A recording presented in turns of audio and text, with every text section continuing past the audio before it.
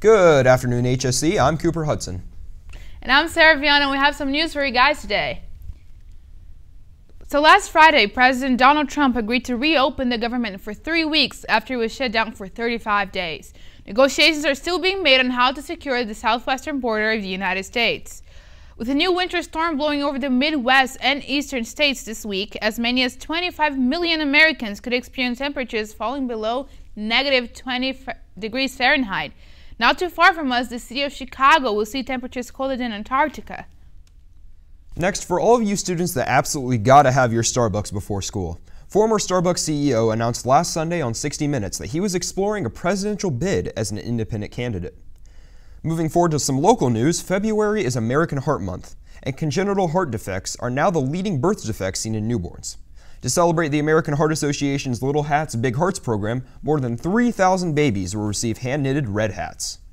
And now over to your Southeastern Sports Network. How's it going, HSC? I'm Mr. Kroll. And I'm Vishex, and welcome back to SSN, your #1 source for all Royal Athletic news. Show us some love and follow us on Twitter at SoutheasternSN. Now to your news. We got professional sports today. NBA All-Star Anthony Davis has requested a trade from the team and is also informed that he will not re-sign over the summer. His preference would be to be traded to a championship contending team.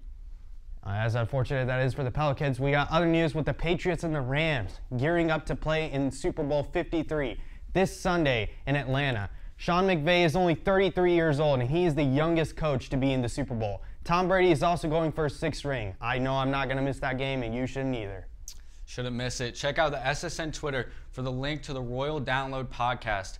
Just came out today. A lot of good information, so you be sure to check it out. That's all we have for sports today. HSC, have an amazing Tuesday.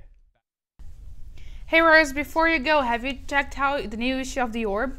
There's so many cool stories that I think you guys will really enjoy it. There's this one story about Mr. Royal, why people go vegan, and even a letter to the sports community written by Lulu Black. What do you think, Cooper? Yeah, there's a lot of interesting content in there written by the Orb staff. Very dedicated group of people. A lot of interesting stories that are definitely worth checking out. Yeah, I think you guys will really enjoy it. Thank you so much, HSC. Stay true to yourself, Royals.